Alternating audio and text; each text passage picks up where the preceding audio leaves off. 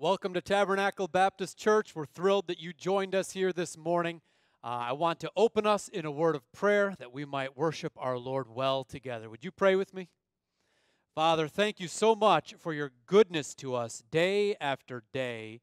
Father, though the circumstances may be challenging, you remain the same. You are in control. You are in the heavens doing whatever you please, and you are good. And we want to return thanks to you for all of that this morning. So we love you. In Jesus' precious name, amen. Good morning, everybody. Let's worship our Lord in song.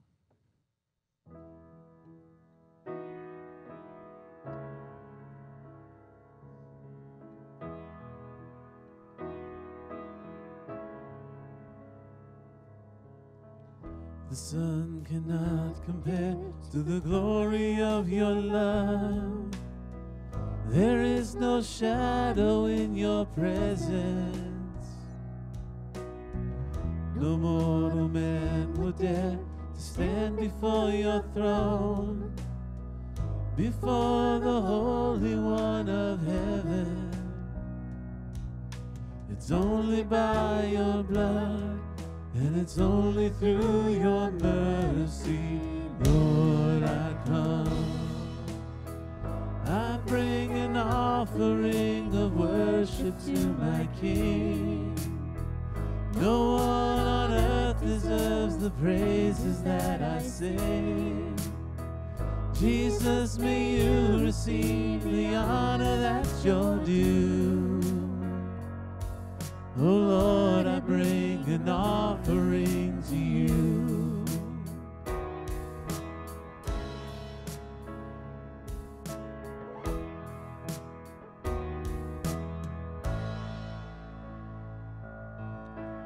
The sun cannot compare to the glory of your love. There is no shadow in your presence. No mortal man would dare to stand before your throne, before the Holy One of heaven. It's only by your blood, and it's only through your mercy, Lord, I come. I bring an offering of worship to my King. No one on earth deserves the praises that I sing. Jesus, may you receive the honor that's your due. Oh Lord, I bring an offering to you. I bring an offering of worship to my King. No one on earth deserves the praises that I sing. Jesus, may you receive the honor that's your due. Oh Lord, I bring an offering to you. Oh Lord, I bring an offering to you. Oh Lord, I bring an offering to you.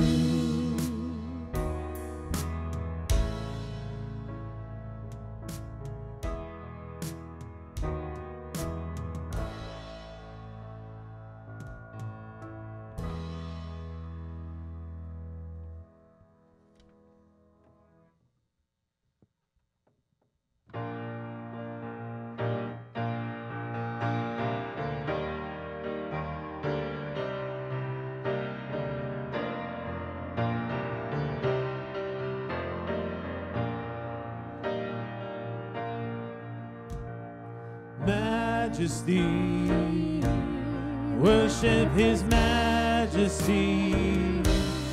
Unto Jesus be all glory, honor, and praise.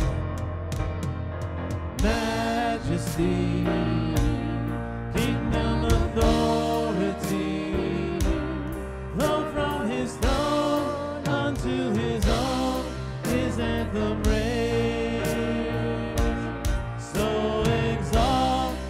Up on high the name of Jesus.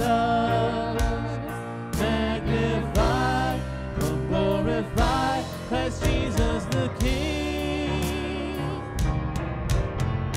Majesty, worship His majesty. Jesus who died, now glorified, King of all kings. So exalt, lift up on high the name of Jesus. Magnify, come glorify Christ Jesus the King.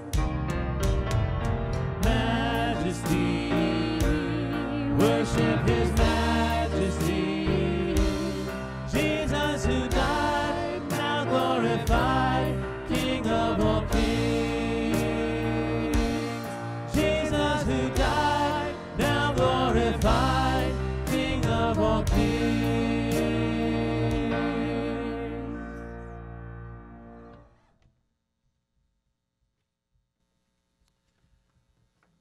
Our scripture reading today is from 1 Corinthians chapter 15, verses 42 through 49. So it is with the resurrection of the dead. What is sown is perishable. What is raised is imperishable. It is sown in dishonor. It is raised in glory. It is sown in weakness. It is raised in power. It is sown a natural body. It is raised a spiritual body. If there is a natural body, there is also a spiritual body. Thus it is written, the first man, Adam, became a living being. The last Adam became a life-giving spirit. But it is not the spiritual that is first, but the natural, and then the spiritual. The first man was from the earth, a man of dust. The second man is from heaven. As was the man of dust, so also are those who are of the dust. And as is the man of heaven, so also are those who are of heaven. Just as we have borne the image of the man of dust, we shall also bear the image of the man of heaven.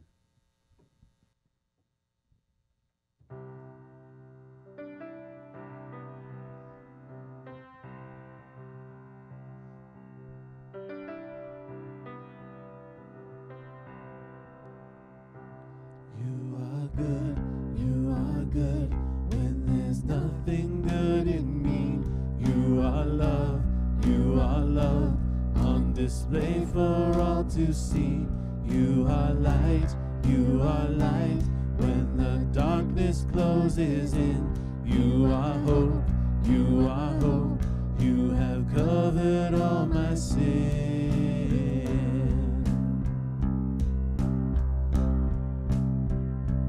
You are peace when my fear is crippling.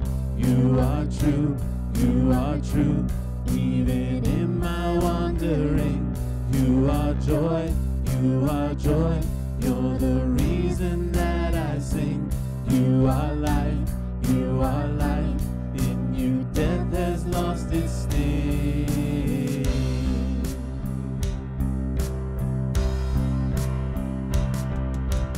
Oh, I'm running to your arms, the riches of your love will always be enough. Nothing compares to your embrace. Light of the world,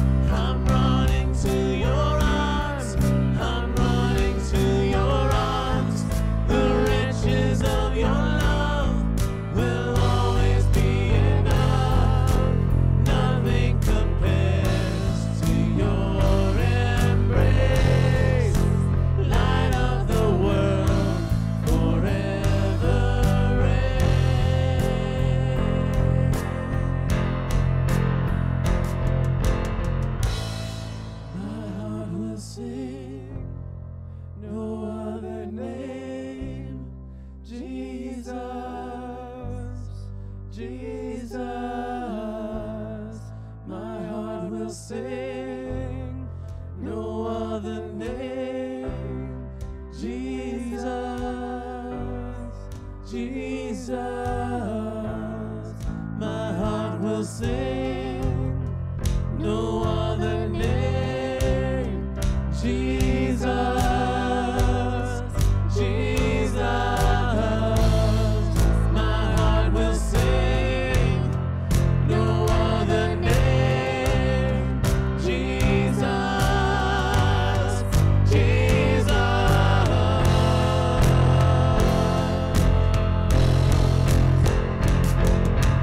Oh, I'm running to your arms. I'm running to your arms.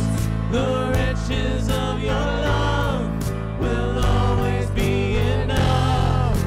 Nothing compares to your embrace. Light of the world, forever reign. I'm running to your arms. I'm running to your arms. The riches of your love will always be enough. Nothing compares to your embrace. Light of the world, forever reign.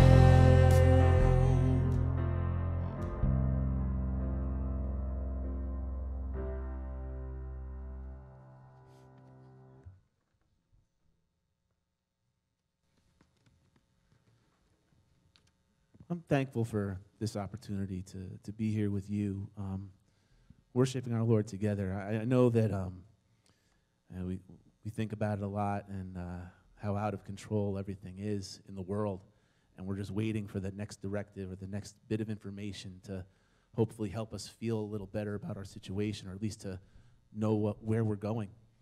And I'm thankful that we have a God who knows our next step.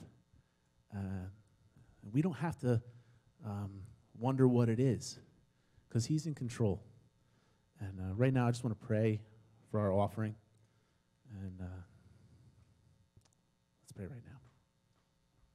Lord, we thank you for your sovereignty. We thank you for your omniscience, and we thank you for loving us.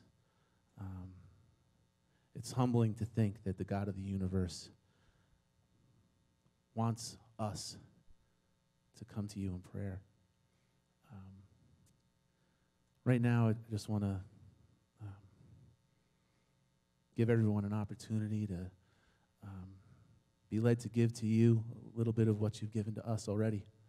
Everything that we have is yours, and our future, our lives going forward is all in your control. We pray that we can find peace and comfort in you, and giving thanks right now in just giving back a little bit of what you've given to us. In Jesus' name I pray. Amen.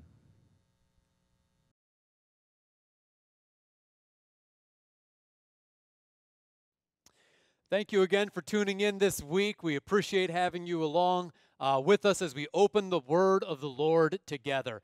It's always interesting what a given week would bring forth, and believe it or not, this given week brought forth the building of a compost pile over at my house. And yes, this actually was by design, not by accident. And as I was thinking through building it, I was watching some YouTube videos on how to make the best compost pile. I know that's my entertainment here. Say what you will about it, but I thought we could do something with this. And so we had this little 5-gallon bucket, and that became a compost pile. It was as glorious as it may be. There were better things afoot, and so I had to call one of my friends and say, hey, can I scrounge up some spare pallets that you might have? And he was good enough to let me do it. And so I got these spare pallets, and I made this compost pile. It's got a couple of bins in there, and things are looking good. My daughters are helping me, and there's better things afoot, right? And so this is starting to get better and better. And then, what would you say if I stopped right there? Well, that's wonderful to have a compost pile, but did you ever pause to reflect that the point of a compost pile is not, in fact, a compost pile? That this is simply one stage or one element, one aspect of a bigger picture, right? called gardening, how to garden.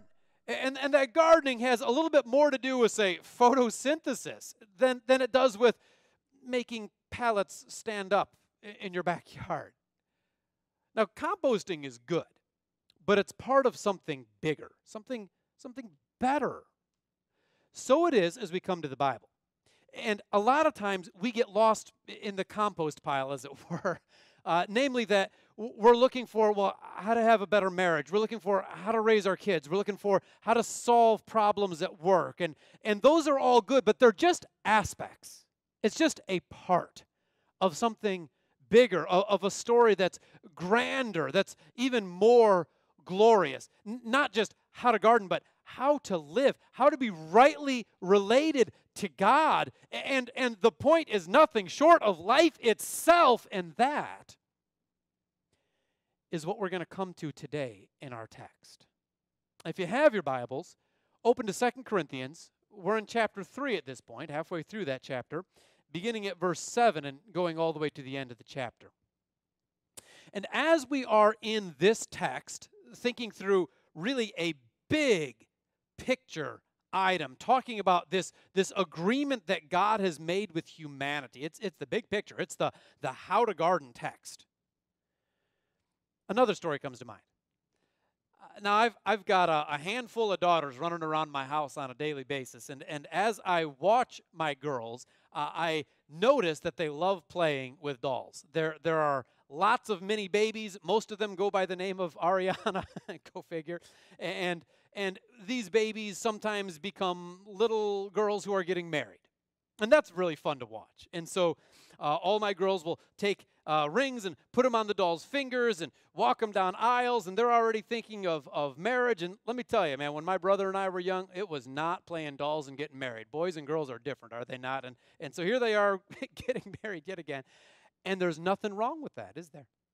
In fact, it's wonderful, is it not? You could even look down at the games that they're playing and say, that's glorious. Sometimes the thought crosses my mind as a father. It's a glorious thing to watch your girls having fun.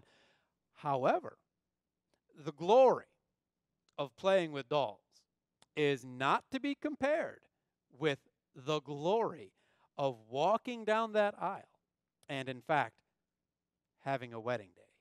Now that is a glorious thing. And so with those ideas in mind, that this text is about the big story, not a part of the story, and that as you tell this big story, there's a comparison at work of one thing which is good and glorious to another thing which is better and more glorious, would you read along with me? I'm going to read a chunk of the verses right now, starting in verse 7. Now, if the ministry of death, carved in letters of stone, came with such glory that the Israelites could not gaze at Moses' face because of its glory, which was being brought to an end. Will not the ministry of the Spirit have even more glory? For if there was glory in the ministry of condemnation, the ministry of righteousness must far exceed it in glory. Indeed, in this case, what once had glory has come to have no glory at all because of the glory that surpasses it. For if what was being brought to an end came with glory, much more will what is permanent have glory. Would you pray with me? Father, what a joy it is to pursue you in your word. And I pray that with the help of your Holy Spirit, you would open our minds so that we would understand what it is that the Spirit is saying to the churches, that we would follow you, that we would live lives of obedience based on what you measure out from your word. Lord, may we understand this agreement, this covenant that you have made. And Lord, may we enjoy the fruit of that covenant. I pray it in Jesus' precious name. Amen. So here we are today speaking about a new covenant. And this first section of verses, we'll read one more section in a little bit here, really is speaking about the glory of the new covenant. And it's being compared with an old covenant. And I need to set forth a couple of words before we get much further. The first being covenant. Now, last week we talked about this a little bit, namely that a covenant is an agreement. And it can be an agreement between, say, me and you, between you and a group of people. There's a number of ways it could be set up. In this case, we have an old agreement which was set up with God and a group of people called Israel. It was a national covenant. There were ways that everyone on earth could be involved in this covenant. In fact, Israel was to be a kingdom of priests, a light to the world. And if you read the Old Testament, which is namely a written down covenant, you'll find that the people didn't do so well at living up to the letter of the law. That rather than being this light to the world that they might see Christ, they fell in many ways. In fact, most notably, they failed to really even understand that it was about Jesus Christ, failed to recognize the Messiah when he came. So covenant is an agreement. And when we talk about this old covenant, you start reading about it in verse 14. Excuse me. Turn a page and that's going to help. You start reading about it in verse 7, which says that the ministry of death. And this word ministry is actually the same word that we get our word deacon from. So this diaconate, this ministry, some translations would say this dispensation or this administration. It's the way of doing business, right? So in the old way of doing business, this old ministry, it could be described in a certain way, namely that this was a ministry of death. Now, those are strong words, because if you read the Old Testament, there's actually any of a number of places where it talks about keeping the law and living. And if you would have been, say, a Pharisee at this time, or say someone who was very familiar with the Old Testament, then these words of the Apostle Paul would have been shocking to you. You would have said, whoa, whoa, whoa. You would think that the Mosaic law was one of life, right? I have set before you two choices, life and death, so choose life. And yet here it's described as a ministry of death. Let me explain that a little bit. A verse that might be familiar to you goes like this. The wages, or the price tag, the penalty, the wages of sin is death. That alone is enough to understand how this could be a ministry or an agreement that results in death. The wages of sin is death. Well, that being said, you look at this, and the law revealed what was sin. Why is it a ministry of death? Because law upon law, line upon line, your sinfulness is being revealed to you. You will have no other gods before me. Well, you might say, I aspire to keep that commandment, and yet upon reflection realize that your heart is an idol-producing factory, and that you go about week by week spinning out these idols, and that these idols maybe take different shape in your life, and that you may not have a graven image, but yet in your heart of hearts you would just as soon serve money or popularity as the one true God. Well, you should not do that. And the law reveals these things about you. See, there's a problem, though, because you and I, and the people of Israel as well, they redefined these laws down to their level. So, for instance, you should not have any gods before me. We take that and we're like, well, yeah, I can do that. And if I hand out a paper, you're like, yeah, check. Jesus is my one true God. And don't take my name in vain. And we're like, yeah, check, because I haven't used that one particular swear word. Never mind that you're taking his name and kind of using it in such a common way. When God talks about honor your father and mother, you redefine that in a certain way. When he talks about not having adultery, you redefine that in a certain way so that lust isn't even part of the equation. And then you read Matthew 5 and 6 and 7, and Jesus says, you completely missed it. That if you regard a woman with lust in your heart, you've committed adultery with her in your heart already. And that makes you an adulterer at heart. The spirit of the law, the actual law, had a whole lot more to do with your heart's orientation towards God. And we're trying all that we can do to redefine it down and simultaneously redefine our works up to the point that we can meet it. and we feel good about ourselves. But the problem is that while we think we've redefined the law down, the law remains inflexible. James chapter 2 says that if you keep the whole law and yet offend in one point, you're guilty of all. Think of the 10th commandment. Don't covet. Don't have this desire in your heart for other people's things, whether it's for other people or whether it's for their possessions, or I wish my house was as big or as nice or as fancy as that one's house. Well, that's coveting. Stop. And you say, well, that's hard to stop. Yeah, I know. So you could keep the law 99.99% of the time and offend in one point. And God says, look, you're a lawbreaker. You don't go to court and say, Your Honor, I know I did this really bad thing, and as a result, I've murdered somebody. But you wouldn't believe how good I am about not getting parking tickets. I am awesome about that.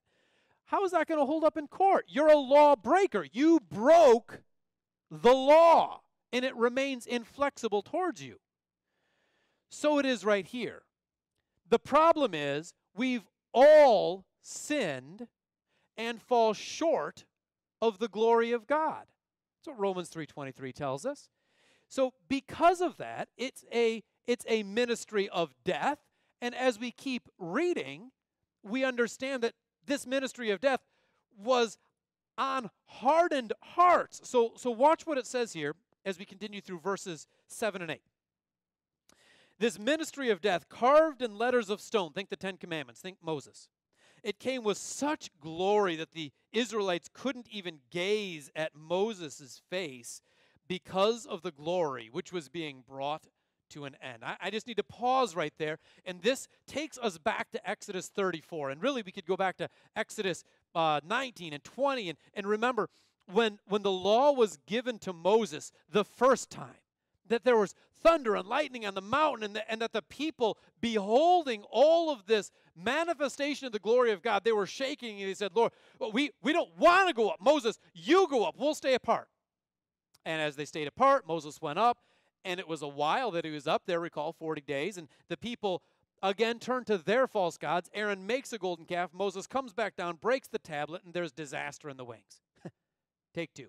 Now you come to Exodus 34. He goes back up again, and he meets with the Lord, not shying away, but drawing close to him. God hiding him in the rock, passes by, that Moses would only see his back, his train, the last vestiges of his glory. I'll only make my goodness pass before you, Moses. And the result of that is that when Moses came down, he was radiant, reflecting the Lord's presence. And the people were terrified of this. Aaron himself, the high priest, is like, put a veil on. It's just too much, because it's a dangerous thing for such glory of the Lord to be in the midst of a sinful people who can look on the glory of the Lord and live. And so Moses veils his face, frankly, as a mercy, that these hard-hearted, sinful people would not be more culpable with greater accountability for the way that they wrongly interacted with the glory of the Lord. God's glory may yet harden hearts and soften them. The same sun that melts the ice hardens the clay. How will you respond to such glory? Now, notice that this law, this ministry of death, this which was carved in stone, this which interacted with the hardened hearts of the people of Israel, was nonetheless temporary in nature. It says right here, actually in a number of places, but in verse 7, it was being brought to an end. Now, I'm going to actually skip a couple of portions as we go through this first paragraph and then come back to them and talk about the new covenant in a minute. So I'm going to skip verse 8. But notice at verse 7, it was being brought to an end, and all of these things, say for instance verse 10, in this case, that which once had glory is come to have no glory at all because of that which surpasses it. Why? Verse 11, it was being brought to an end. So all of this is to say that this ministry of death, this old covenant, it was temporary in nature. Verse 9 tells us this. Yes, it was a ministry of death, but also it was a ministry of condemnation. Now, this should be clear to us by now, that because the law revealed sin, it served to condemn sinners. Well, the law itself was good. It was holy. It was righteous. We could see this in a variety of places in the New Testament. The Apostle Paul, the same one who is talking about it in this way, also calls it good and holy and righteous in other places. The problem is we don't have the Holy Spirit in our hearts in this old covenant. So, this covenant is glorious. It's not as though God's glory is somehow less in the Old Testament than in the New. He is the glorious God. It is as though there is no Holy Spirit indwelling the believer in the Old Testament. But now in the New, things change. See, the Old Testament was glorious. This new covenant, however, is more glorious. Now go back to verse 8. It says this, will not the ministry of the Spirit have even more glory? Now, just as we kind of teased out what this ministry of death meant, I want to do the same thing here as we talk about this ministry of the Spirit. And if you look through a couple of verses, I think this will really help us out. There's going to be more verses with each of these, but at least this will give you a little peg to put your hat on, so to speak. Go back a chapter. This is chapter 1, verse 22. It says this, that God in Christ has anointed us and has also put his seal on us and given us his Spirit in our hearts as a guarantee. You may, if you've been around church for any length of time, have heard people talk about the indwelling presence of the Holy Spirit. It's a good phrase. And this verse, along with others, say from Ephesians 1, verses 13 and 14, and others still, talk about how God himself takes up residence in the heart of those who believe on him. Well, that's marvelous, because if I am possessed by the Holy Spirit, I am therefore enabled to do what the Spirit calls me to do. Well, because of that, Romans 8:26 talks about how he understands our weakness, and he intercedes with us, especially if you read some verses following verse 26 in Romans chapter 8 there. He intercedes with groanings too deep. Sometimes we don't even know how to pray as we ought to pray, right? Maybe now is a great example of that, where you're going through week after week thinking, oh, Lord, where's my next paycheck coming from? Maybe you filed for unemployment, but you can't even file, maybe some of you. And you're saying, Lord, please help. And the Spirit makes groanings too deep for us to understand. He's interceding on your behalf. Maybe it's more than just the physical realities around you. It's the spiritual realities around you. And you're struggling to draw near to God. The Spirit intercedes on your behalf. And by the way, when you're thinking about what it means to draw near to God, understand that if you're a Christian, there's a sense in which you're as near as you can ever be. The very living God dwells within you. So when we talk about being near to God, really what we're talking about is us turning our soul back to him, repenting. If you find that you are, quote, far from God, guess who moved? And guess what the solution would be? That being said, the Spirit helps us understand these things. In the first letter that Paul wrote to this church of Corinth, 1 Corinthians chapter 2, verses 10 through 16, there's a beautiful passage there that talks about an unregenerate person or a natural person does not understand the things that he reads. Case in point, you can read unregenerate, unsaved people who are not Christians with doctorates on the Word of God talking about how Jesus is just a mere man. What a sad state of affairs. You can read really smart people. It's not that they don't know anything, it's that they have no basis for knowledge, or that they have misapplied that knowledge. And here's all this effort on the Word of God, and yet they just don't see it because the Holy Spirit opens our eyes. So if you today are saying, oh Lord, please teach me, please reveal to me, that is a marvelous prayer. If you, on the other hand, have this high view of yourself and with a calloused heart are proceeding and upon occasion even reading the word, that's a dangerous thing. God resists the proud, but he's very gracious to those who are humble. The Spirit opens your eyes. He illumines your heart, your mind, that you could understand what is read and what is written in this word. That being said, this new covenant is the ministry of the Spirit, but it's also called this in verse 9, a ministry of righteousness. For if there was glory in the ministry of condemnation, the ministry of righteousness must far exceed it in glory. That this old covenant was very useful, very fruitful to reveal who we were and how we fell short and therefore condemnatory in nature. This new covenant, because the Holy Spirit dwells within, is marvelous. It's a ministry of the Spirit, and therefore it results in righteousness, that God is righteous, Romans 3, to forgive us, and God is righteous to make us righteous. We call this justification. It's this act of God declaring us righteous. This covenant is all about you now having a right standing with God and you being enabled to rightly do the things that he has called you to do. It's a ministry of righteousness. And while the old one was being done away with, this new covenant is permanent. Verse 11 says this, if what was being brought to an end came with glory, how much more will that which is permanent have glory? We say this often at this church, that once you're saved, you're always saved. That when God says eternal life, he means what he says.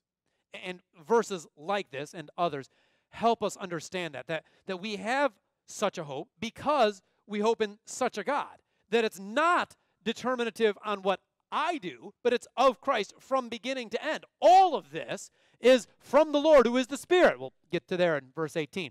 So here we see a new covenant made permanent because it's not dependent on what we do. It's dependent on what God does. And because of that, you read verses 8 and 9 and 10 and 11, and you hear words like it's glorious and more glorious, and it's exceedingly glorious, and it's a surpassing glory. This is a glorious truth. With that in mind, we don't want to simply talk about the glory of the new covenant, but the hope that you and I have as followers of Jesus Christ because of this new agreement that God has with us. That being said, let me read this and then go into it. So verse 12 says, since we have such a hope. Now that's clearly referring back to what we've just read. We have such a hope, namely this permanent indwelling of the Spirit, this permanent state of being made righteous in God's eyes.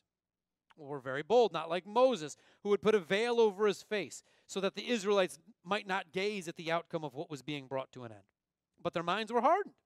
For to this day, when they read the Old Covenant, the same veil remains unlifted, because only through Christ is it taken away. Yes, to this day, whenever Moses is read, a veil lies over their hearts. But when one turns to the Lord, the veil is removed.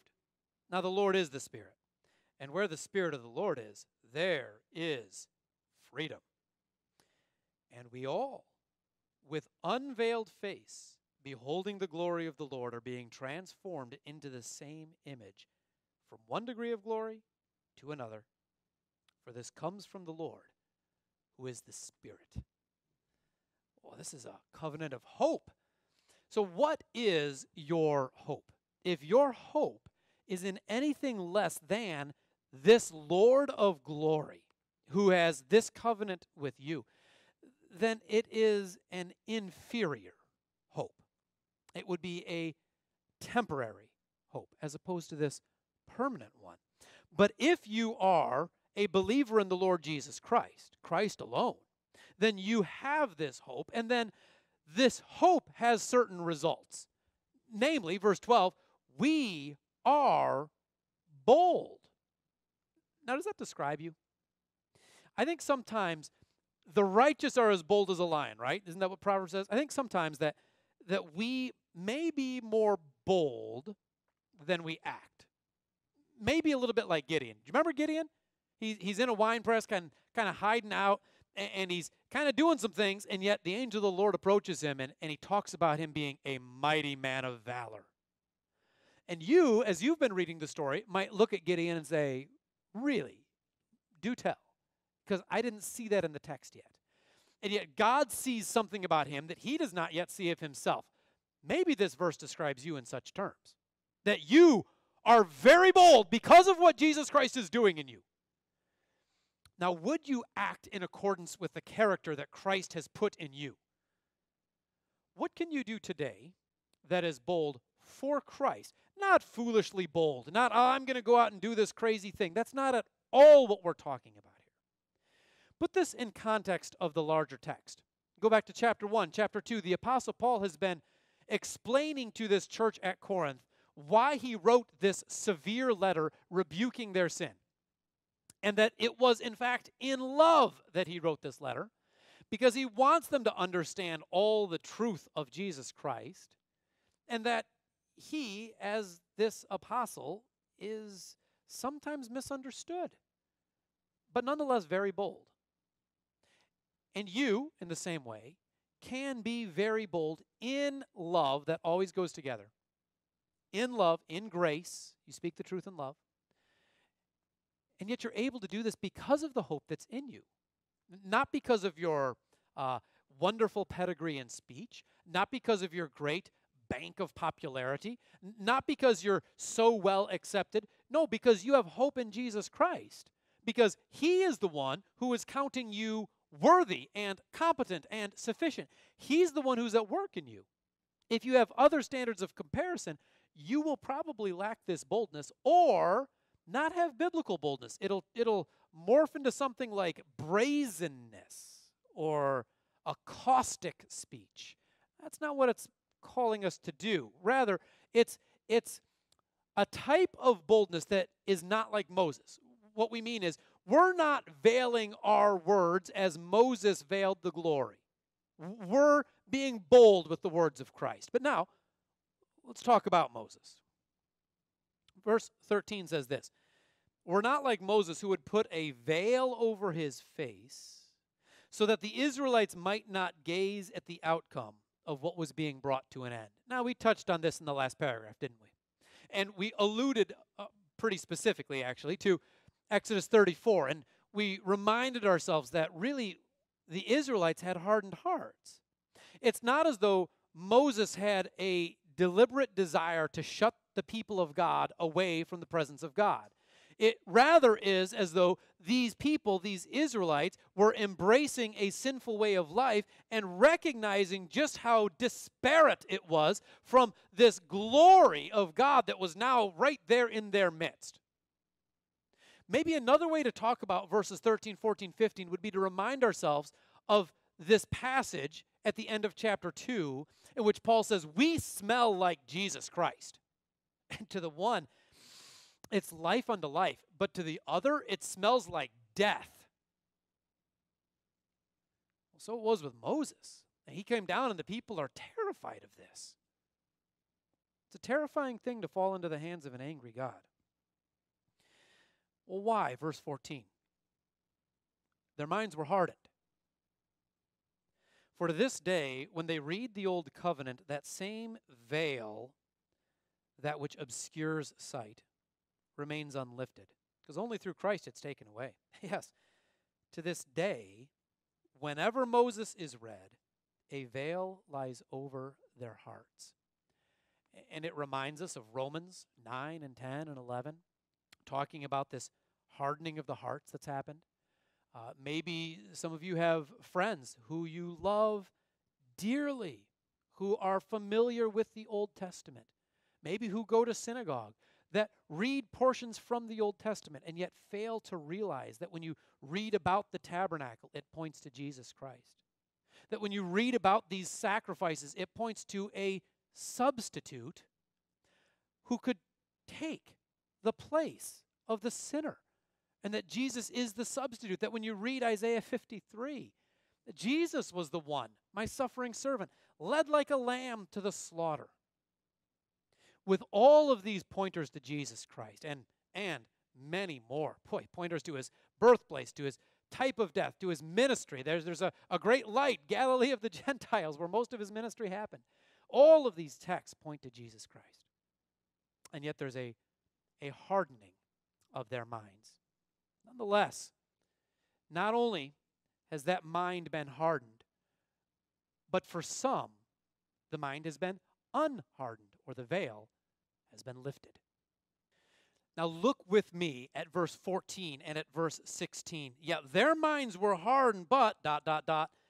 only through Christ is that veil taken away. Skip down a couple of verses. Verse 16, but when one turns to the Lord, the veil is removed. There is only one way. It's only through Christ that someone's hardened mind, hardened heart can be unhardened or softened. There is, in fact, one way to have peace with God, and it's through our Lord and Savior, Jesus Christ. There is no other name under heaven given among men by which you must be saved, Acts 4:12. Jesus said it, didn't he? I am the way. No one gets there. No one gets saved. No one has this fellowship with the Father except through me. I am the truth. By the way, did you ever ask yourself, what is truth? It's interesting. Some of our Islamic friends would maybe have this as a point of entrance. And Jesus is saying, I am the truth. Well, truth is that which has fidelity to the original. What's the original? Isn't that the Father? Isn't that God himself? Jesus is claiming yet again and yet another way, he is very God of very God. Or John 10, I and the Father are one. We serve the triune God. And it's only through the sacrifice of Jesus Christ that you can have life and peace with God. Only through Christ. Verse 17 is beautiful. We repent, verse 16. We turn to the Lord. And then in 17, we have this freedom as a result of this. I guess maybe I'm going too fast, and I want to pause for a moment and say that when we talk about repentance, it's not simply I feel bad about something. It's not simply a desire in your heart. You read Proverbs and it says that the soul of the sluggard is filled with craving all the day long. But it doesn't have anything because he has not acted on it. You may be sitting here hearing these words saying, boy, I feel so badly about the sin that's in my life. I feel so badly about these things that I have done. Well, what will you do about it? Will you give your life to Jesus Christ? Jesus says it this way, follow me. Jesus says it this way, stop living for yourself. That if anyone would come after me, he must take up his cross daily. Say it another way. He must deny himself. Say it another way. He must hate his father and mother and wife and brother and sister, his children, his own life also, and follow me. Obviously not in the strict literal sense of, great, I always did hate my family. That's not what we're talking about. But in a sense very similar to this passage. Like the old covenant has no glory at all because of the glory that surpasses it. Same idea. That the love that you have for your family, and that's precious love, is it not? Would look like no love at all because of the love that you have for your Lord and Savior Jesus Christ. Now that's repentance. And if you change your mind about God, then of course you'll begin living for God. If you change your mind about your sin, then of course sin looks ugly, not beautiful. You begin to live differently because of those things. Now, because you begin to live differently, well, there's freedom, isn't there? That's what verse 17 says.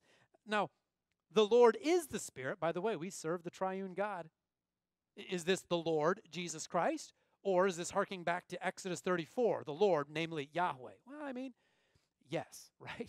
We serve the triune God. The Lord is the Spirit. And where the Spirit of the Lord is, there's freedom. Isn't this good?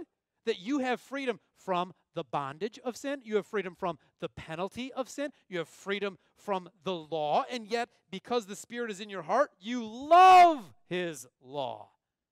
And you realize that, wow, when I honor my father and mother, that's a beautiful thing. Wow, when I love my wife and love my children, that there's freedom in that. Freedom is not the absence of constraints. It's the presence of right restraint. Freedom is not anarchy. I get to do whatever I want to do. That will lead you to destruction and despair. No, it's understanding that now you get to do what God wants you to do. And in that is flourishing. With all that being said, we arrive at verse 18. In some ways, the crown jewel of this passage. And we all, with unveiled face, beholding the glory of the Lord, are being transformed into the same image from one degree of glory to another.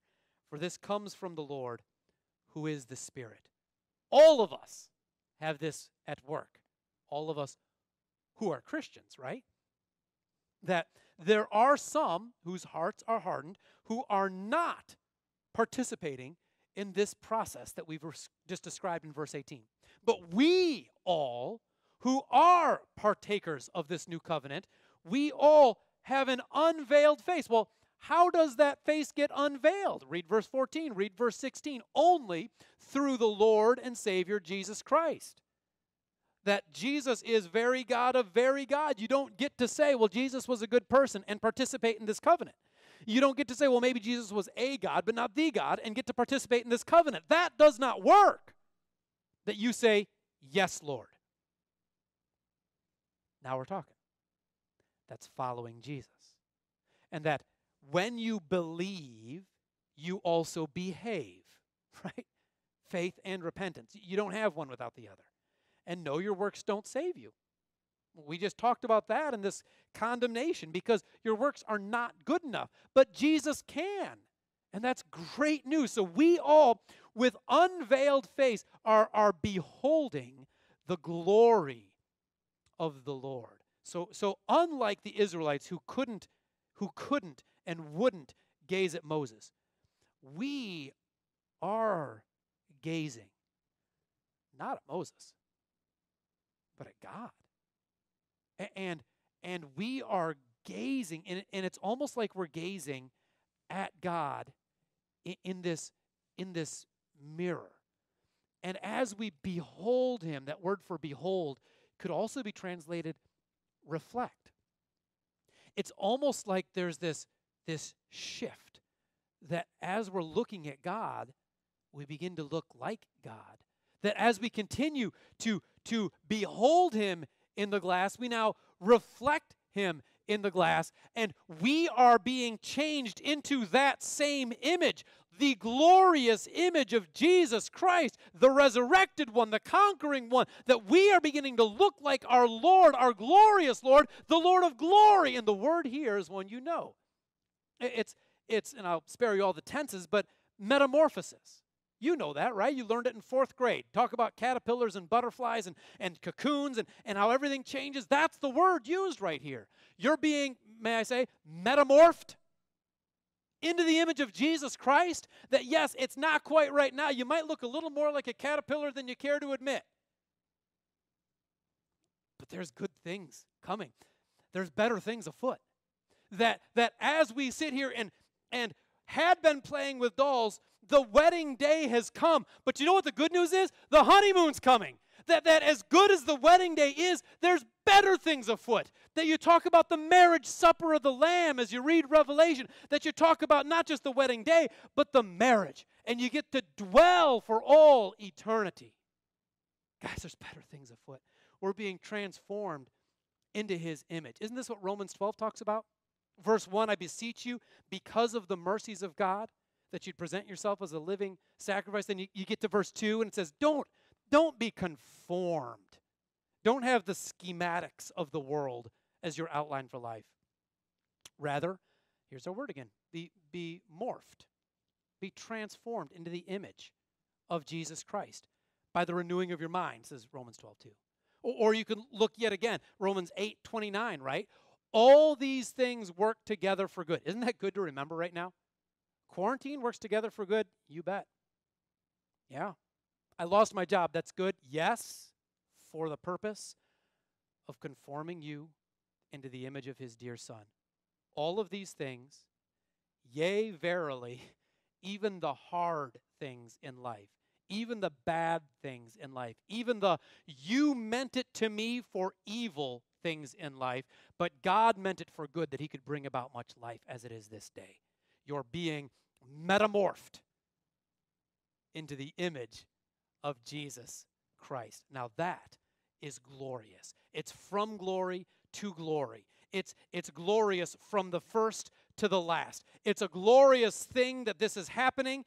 God himself is glorious, and it is a glory in which I participate until the very day of my glorification. It's glorious from first to last. The whole thing is heavy, it's deep, it's weighty, and it's good. And all this is from the Lord who is the Spirit, from the Spirit who is the Lord, from the Spirit of the Lord. You could say that a lot of ways. We have a triune God. The Holy Spirit, by the way, is not a force. He is very God of very God. And he is the one at work in you to enable you to participate in all of the good fruit of this new covenant. Now, what a text. I want to ask you a few questions here. With all of this in mind, with this new covenant, why is it that so many people are tempted to rely on their good works? Pause and think about that. You are too, so am I. Where we think, I'm good enough. Where we think, I'm courting God's favor because, well, look at what I do. Why is it that you're tempted to think that way? What is it in you that tempts you to rely not on the Holy Spirit? Here's kind of a companion question. How are you using good things? The law is good. We're not going to come away from this message saying, and look what a bad thing the law was. That's not at all the point of this text. We began saying the law is glorious. And if this is glorious, how much more glory? That's the point. Well, there's good things that we use. Think of your spiritual routine. Think of maybe the spiritual disciplines, the songs that you sing, the habits in your life, the fact that you pray, all of these things. These are good things, aren't they? How are you tempted to use good things? Are you trying to manipulate God into blessing you?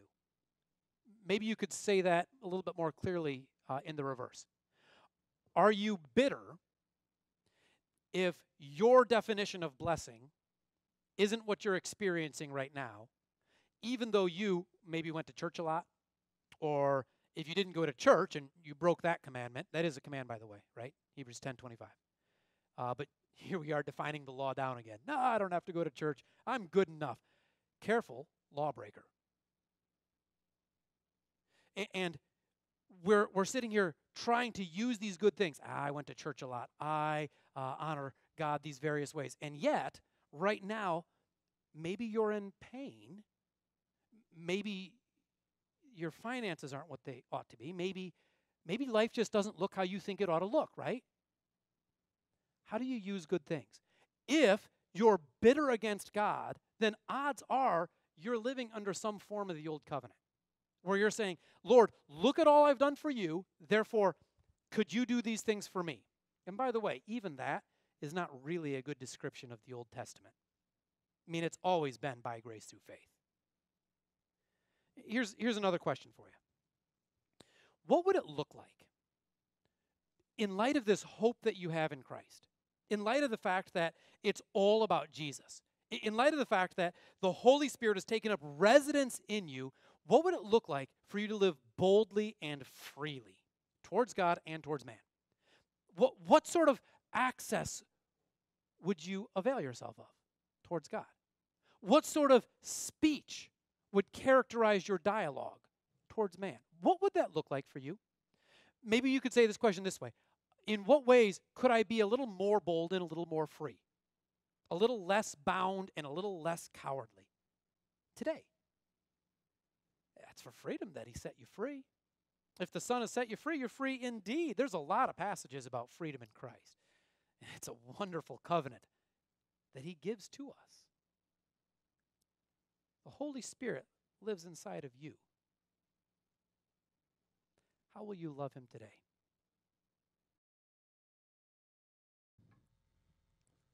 Let's sing together. God is able.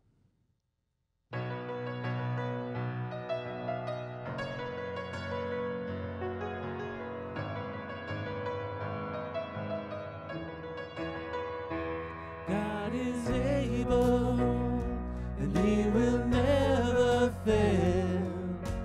He is Almighty God, greater than all we seek, greater than all we ask. He has done great things, lifted up, he defeated the grave, raised to life. Our God is able. In his name we overcome. For the Lord our God is able.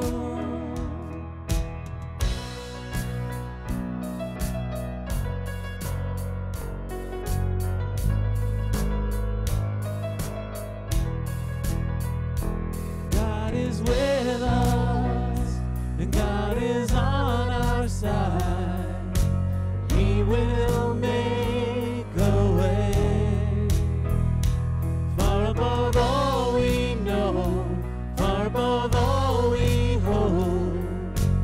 He has done great things, lifted up, he defeated the grave, raised to life. Our God is able. In his name we overcome. For the Lord our God is able.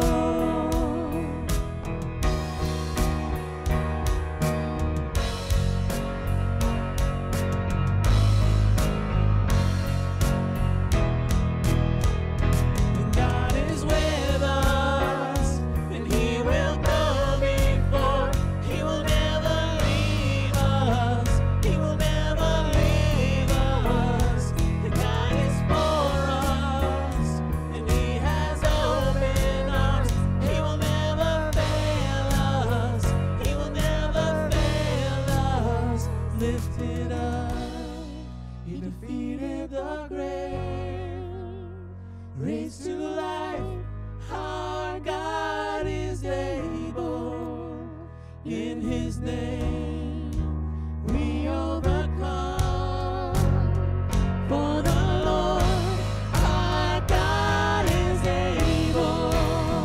Lifted up, he defeated the grave, raised to life.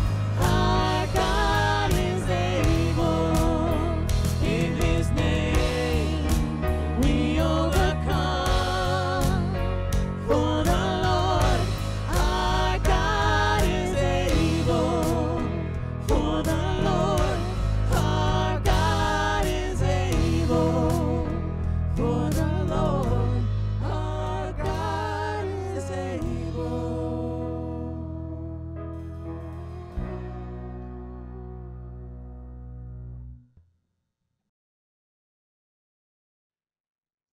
Thank you again for joining us today.